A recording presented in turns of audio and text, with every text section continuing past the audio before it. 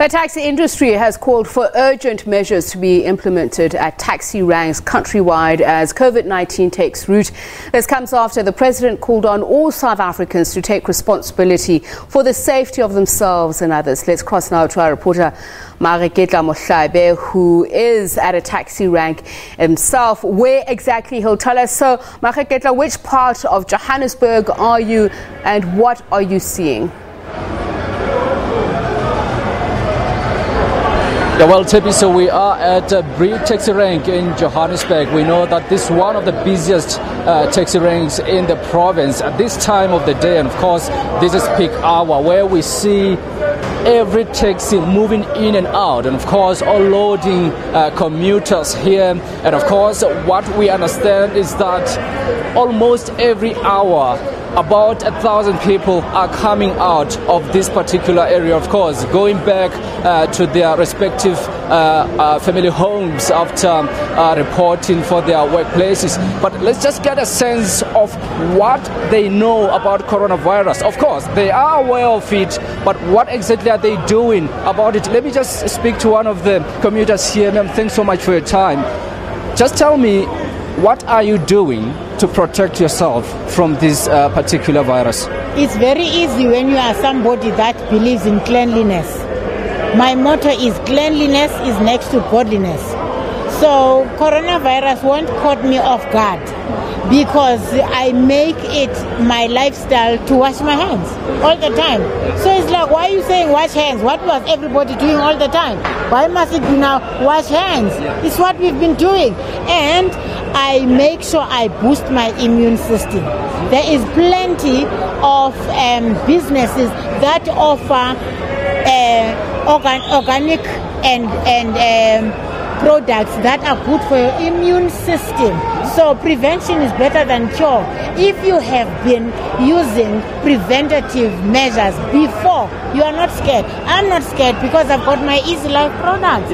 I get my alkaline water. These things, they clean my system. I get my Jiang Jiling from Easy Life. Okay, just talk to me. You are going to get into one of these taxis now, and what I've seen earlier on, there's that exchange of money from the back seat. The money will go to the front seat, and of course, a change will be coming back, and that's the normal procedure we normally see in the taxis. Are you not worried? There was that call by the president last night to say that we must avoid physical contact at all costs, but in this case, it's hard to actually avoid that. Physical contact, there is no way we are going to avoid it. This is South Africa. We work hand in hand. We pass fruit, we pass veggies. This is how we roll. When we get home, we wash our hands. What can go wrong? You get home, you know the first thing you do is to wash your hands and disinfect or whatever. Keep the place clean. This is how it goes. Nothing is going to happen to us, I promise you. I'm going to get into this taxi and I'm going to get home fine. Wash my hands, make sure my place is clean. Thanks so much and all the best ahead of your journey, ma'am. Let's speak to one of the queue marshals here. He's been here since the morning, and of course, opening the doors, closing the doors, directing the people into the taxis. Baba, thanks so much for your time. We are talking about the issue of coronavirus here, and of course I've spoken to some of your colleagues mentioning their concerns about hygiene at the taxi rank. Do you actually share that particular concern as well? This corona is very dangerous. We checking. We can't say nothing, it's checking. Because I open the door like that. And you get in, and when I finish to get in, I ask you, where you going this side, or going this side, and I close. Always I touch, always. It's better to get gloves and mortars. But you've been working here without those gloves. What has been done to actually really get you those particular personal protective equipment? I must try to get everything to make sure.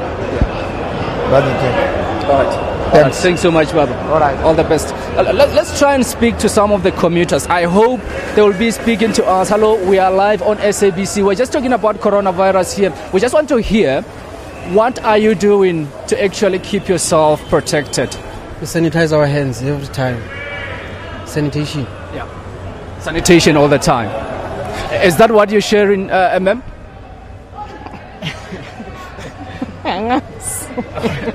All right, thanks so much. Of course, those are some of the commuters here at SABC saying that sanitizers needs to be distributed here at some of these taxi ranks. And of course, we heard earlier on by the Minister of Transport, Fikile Mbalula, saying that there are plans actually in place to actually come through this particular taxi ranks, as well as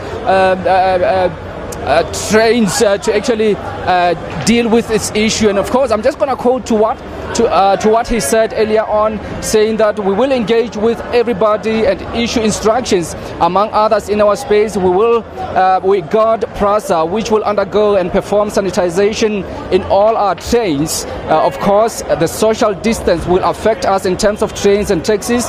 That includes education in relation to this. But over and above that, random testing will be applied in all the taxi ranks and trains. And I think that's an important message that actually came throughout that particular briefing we saw together with other ministers on our SABC channel 404. But for now, we will bring it back to you in studio. Maageketla, just very quickly, has there been a reduction of activity at the taxi rank, especially seeing there's a call for social distancing? Of course, I mean, that's what some of the commuters are actually complaining about, to say that there's really nothing they can do. I mean, this is more or less contact occasion, in a sense that they will have to just sit next to each other, exchange that particular money when they actually travel to their various destinations. And what I heard earlier on from some of the people that tend to sit in front of the taxi or the seat, rather, they are saying that, of course, when that particular moment comes of actually giving back the change to some of the fellow commuters, it's a worrying factor, because there are no sanitizers inside the taxi, and also there is actually no plan apparently to actually help them to mitigate this particular issue. But according to some of them, are saying that they are probably lucky because they are actually reporting for duty. They are employed. What about those that are not employed, that do not have any job? They cannot afford to buy these sanitizers or even these gloves. And of course, a call by them is that really government needs to do something about this, and perhaps, as we heard from the Minister of Transport, saying that they will... Maageketla, thank you very much. We're going to have to end it there. Maageketla Mohlabe, our reporter who is live at Bree Street taxi rank.